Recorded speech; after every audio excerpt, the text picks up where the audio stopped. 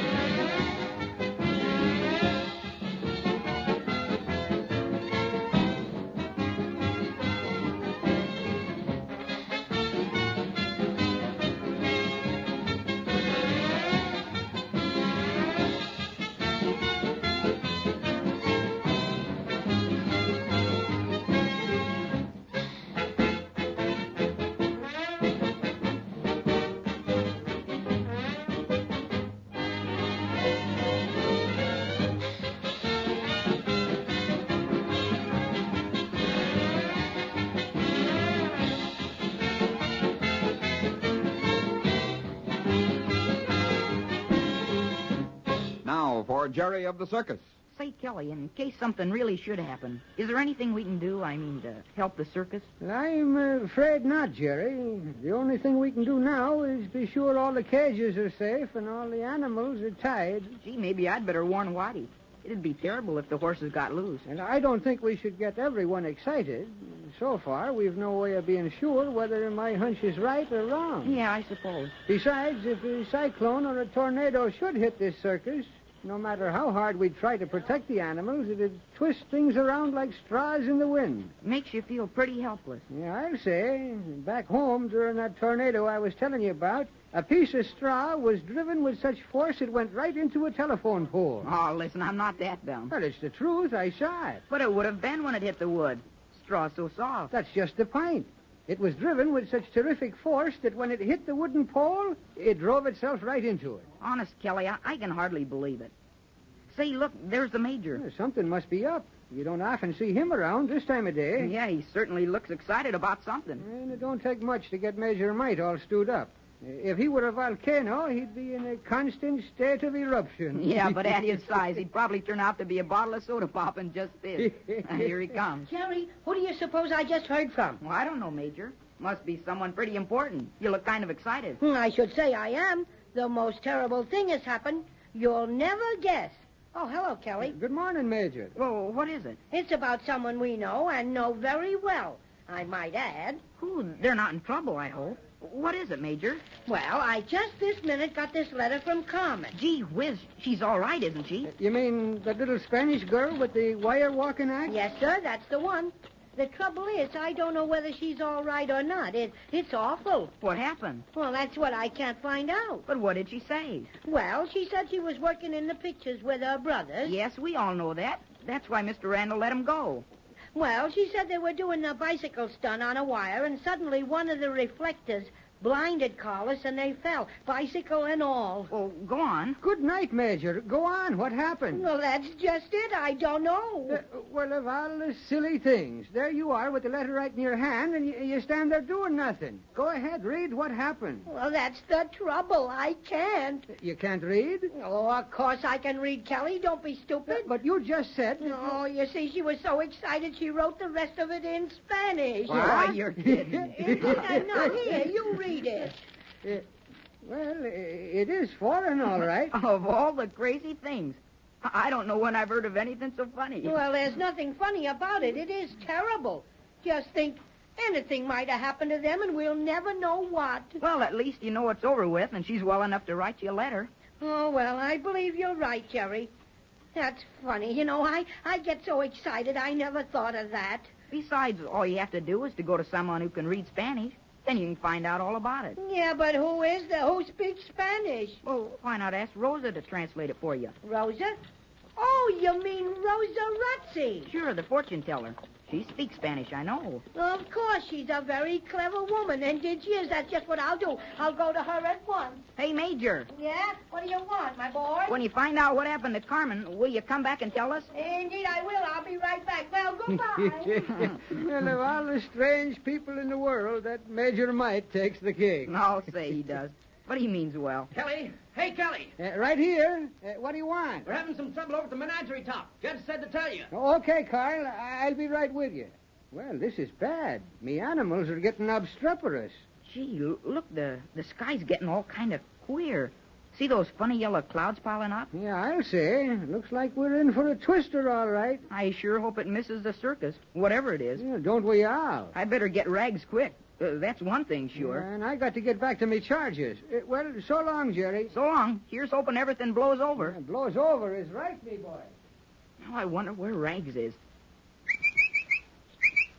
Rags? Hey, Rags. Wonder where the little monkey could have gone. Rags? Hi there, Jerry. I've been looking for you. Oh, hello, Whitey. I was headed for the horse top, but I got to get Rags as soon as I can. Well, I won't keep you long. I just want to warn you about something. You do? Say, that's funny. That's what I was going to do, too. Kelly says the weather's kind of funny and we might be in for a bad blow. So Kelly thinks so, too. Well, I sure hope we're both wrong. Yeah, he was in a tornado once, and he says it started out all quiet and funny like this. I was afraid of that. Well, this is what I wanted to tell you, Jerry.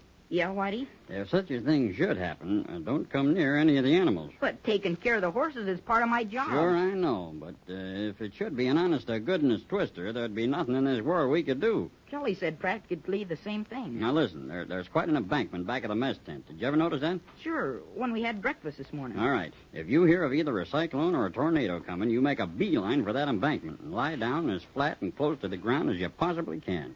Gee, you really think we're in for it then, huh? Well, I don't honestly know. A thing like this may turn out to be nothing at all, but it's just as well that you know the right thing to do in case of an emergency. Gee, it's sure swell of you to warn me, Whitey. Okay, Jerry. Well, come on now. Let's get over to the horse top. Say, do you mind if I get Rags first? No, that's all right. Run along, Jerry, and then get on back here and we'll check the horses. Thanks, Whitey. I'll be right back. Well, now, look what's headed this way. That's a break. Rags! So that's where you've been, with Mr. Randall. Good morning, Whitey. Hey, good morning, Mr. Randall. How's tricks, Jerry? Gee, that's funny. I've been looking and asking all over about Rags. No wonder no one's seen him. Sit down, Rags. Behave yourself. Well, I tell you, Jerry, Rags and I have been pretty busy. Yeah, we've been making a tour of inspection. You have? Mhm. Well, that sounds kind of important. Yeah, I'm afraid it is. Everything shipshape, Whitey? Yes, sir. Don't worry about me and the horses, sir. Oh, I don't have to, Whitey. I know that you'll do everything you can. Say, Mr. Randall, some of the men are talking. They say the weather's bad, like it's ready for a twister or something. Well, as a matter of fact, that's why I'm checking things over pretty carefully. The Weather Bureau has sent out reports that a tremendous wind is heading in from the northwest. That sounds bad, Mr. Randall. Yeah. Gee whiz. Say, talking of wind, isn't one coming up now? That's right. Look at those clouds. They're all stringy and yellowish. Yeah. Looks bad. What about the show? Oh, well, we'll go on unless there's a real blowdown. It's like you. Your first thought, the show must go on. Well, that's our business, Whitey. A good show on schedule, regardless of inconvenience to ourselves. You bet that's a ticket. Isn't it, Rags? The one thing that would prevent us playing would be anything that might endanger the safety of the audience. Say, what's up? Huh? Jason's running across the backyard. Yeah. Hello there, Jason. Anything wrong? I'm afraid so, Mr. Randall. Yeah? I've been looking all over for you. Well, nothing serious, I hope. It looks like that Black Panther's going bad. Oh, are you sure of this, Jason? Well, all the cats have been jumpy this morning, and, well, of course, Streak's hard to handle at any time, but... Kelly says his animals have been all nervy today, too. Well, it's probably got something to do with the strange weather we're having. Well, I don't know about that, but suddenly he just seemed to go to pieces. Gee, we'd sure hate to miss out on watching Streak. I should say. Yeah, it's one of the best turns in the show. Honest, I get a chill every time he leaps through that burning hoop. Yeah, so does the audience. Well, Jason, you'd better use your own judgment today. If all the animals are on edge, it's to be expected that panther would take it harder than the rest. I wouldn't want to ever fall down on you, Mr. Randall. Oh, I'm not worried. I'm not worried about you, at least, but this weather business is Sure pretty... is funny out, isn't it? Yeah. We'll be lucky if we give a show at all today. Oh, Jerry. Oh, hiya, Major. We're over by the horse stand. Folks, don't mention anything to him about a possible windstorm. There's no use having a lot of unnecessary excitement. Yeah, he gets worked up bad enough when things are calm. Yeah. Oh, say, Jerry, I just found out. Oh, hello, Mr. Randall. Hello, Major. Hello. Say, that Rosa Rotzi's one smart little fortune teller. She translated that letter from Carmen just as easy. Oh, Carmen Bendini? Oh, yes. She and I carry on a great correspondence. I'll say he got a letter from her. Hey, it's no laughing matter, I'll have you know. I should say not. What about that accident, Major? Accident. Was she hurt? The three of them were doing that bicycle stunt. And Yeah, when they say, were now, wait a minute. Who's telling this? Who got this letter, I'd like to know. But quick, tell us what happened. Well, as you know, Jerry, Carlos got blinded or something by those bright lights they use in the pictures. Yeah, and while they were in the center of the wire, they fell off. Gee whiz, Major, won't you tell us how they are? Well, of all things, here I'm trying to. You and see, Mr. Randall, she got so excited when she wrote that, well, she told him this much and then wrote the rest in Spanish. Yeah, that's why I had to have Rosa translate it. Well, how is she, Major? What happened? Well, it seems that they were making a close-up of the act, so when they fell, Yeah, well, they only fell 2 feet. what? 2 feet. But they do that act at the top of the tent. Sure, they did it that way, too, for what she calls a long shot. But for the close-up, they stretched the wire close to the ground. Well, I don't mind telling you, I was worried. Well, what about me? How do you think I felt? My beautiful of all Carmen. the good jokes. She sure put it over on you that time, Major. What? What are you talking about? I'll say. I'm afraid she kidded you that time, Major. Kidded me? Carmen? Certainly Sure not. she did. She wrote right up to where they fell and then put the rest in Spanish on purpose. Oh, if I thought that, I'm speechless. That's what I am. Now, never mind, Major. We men don't mind being fooled by a beautiful woman, do we? Well, Of course not. It shows they like you when they bother to play a stunt like that. Of course. That's exactly it. Oh, I forgot. What? Of course. The most important. Oh, it may be the worst catastrophe in the world. It's so bad. Well, even Rosa couldn't be sure what it was all about. What in the world are you talking about, Major? Well, while we were talking, all of a sudden Rosa let out a cry and called your name, Mr. Randall. My name? She did? Yes, sir. She said something terrible was going to happen. All of a sudden, she saw our circus burst into 1,000,000 pieces. Yes, sir. Then she began to cry because she saw Mr. Randall going around trying to put them together again like a jigsaw puzzle, and he couldn't because lots of the pieces was lost. Say, that's awful. What does it mean?